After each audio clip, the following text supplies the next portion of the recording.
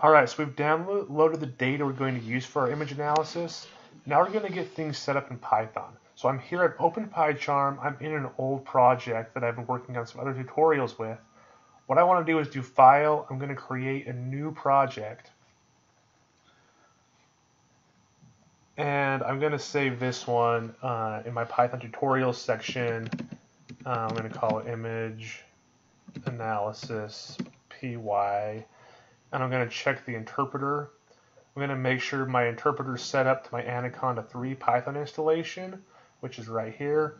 If you need more instructions on this, go check out my GeoPandas tutorials.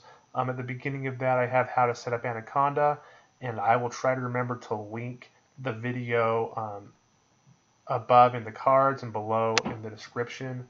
And then I'll say create this new project. And I'm just going to create it in a new window here. So now I have this empty project. I'm going to create a new Python file, and we will call this one, we'll just call it first analysis. And this will just get us started. And now I'm going to zoom in here for you. What you want to do is you want to make sure you can do import GDAL. And you should have autocomplete show that pops up, and you should be able to type GDAL open and have the autocomplete show up and not get an error showing that doesn't exist. Okay. Now, if you have not installed GDAL yet, I'll show you how you can do that really quick. So you're going to want to go to your Anaconda prompt. Oh, this is Anaconda 2, so I went to the wrong one. So let's go to Anaconda.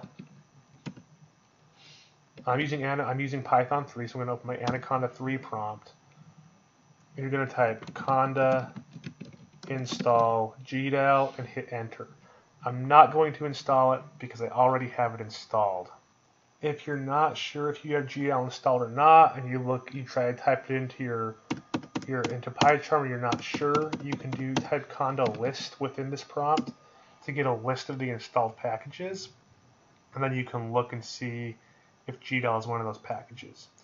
If you've been following along my other tutorials and you've been working on the GeoPandas tutorial and you have GeoPandas successfully installed, then GDAL is also installed because GDAL is a dependency of GeoPandas. So this is going to be in alphabetical order here. This is the list of packages that are installed. I'm just going to go up here, and there's GDAL. So it tells me GDAL is installed, and then I have the version number that I'm at. This is kind of an older version. I think GDAL is up to 3.1 now. But we're not going to do anything crazy in here. So if you have an older version, you're still going to be okay. All right, so make sure you have GDAL installed. Make sure, like I said, you can import GDAL. You should have your IntelliSense, your autocomplete working, and you should be able to do GDAL.open, and that should pop up. Okay, so that should get us set up to start writing some code that's going to open up those raster bands and those image files in the next tutorial.